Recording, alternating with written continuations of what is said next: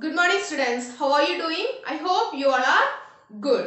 Okay students, in our last class we discussed about different rooms in our house. What are they? Yes, sitting room, dining room, kitchen, bedroom and bathroom.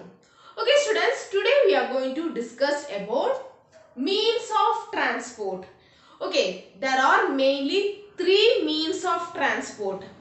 See, first one, land transport, water transport, air transport. Here, land transport means it's a means of transportation that moves on the land. Okay, let's see some examples of land transport.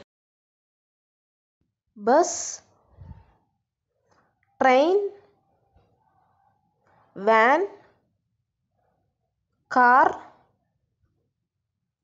truck,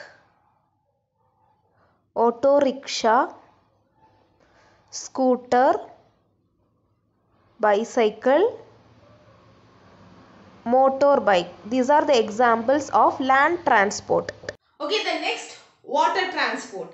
Water transport means it's a means of transportation that moves on the water. Okay, let's see some examples of water transport. Ship, boat, yacht. These are the examples of water transport. The next, air transport. Air transport means it's a means of transportation that moves in the air. Okay, let's see some examples of air transport.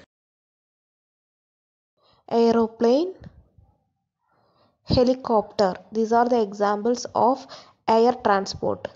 Okay students, all of you clear? Land transport, water transport, air transport. Okay students, we will see in our next class. Thank you.